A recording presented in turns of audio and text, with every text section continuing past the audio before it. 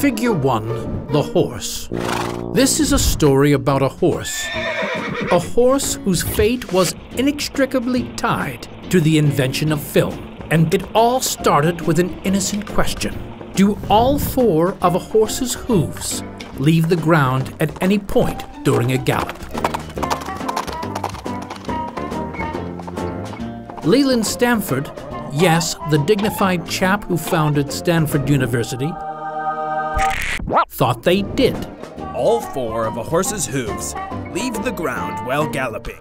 But some other academics thought they didn't. 1 foot is most certainly always touching the ground. So to put the matter to rest, Stanford hired a professional photographer, Eadweard Muybridge, to capture the truth on film. There was a bet. Thousands of dollars were at stake, as well as a man's reputation.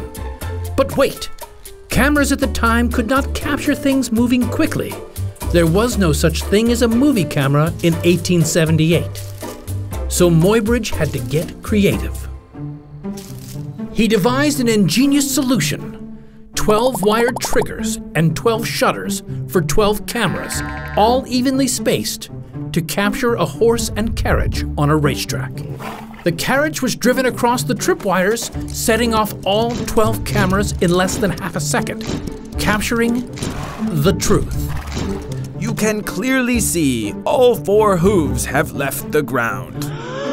Leland Stanford was right, but honestly, we don't really care about the horse. What we do care about, however, is Muybridge's newfangled contraption used to photograph things in motion. See what I'm getting at here?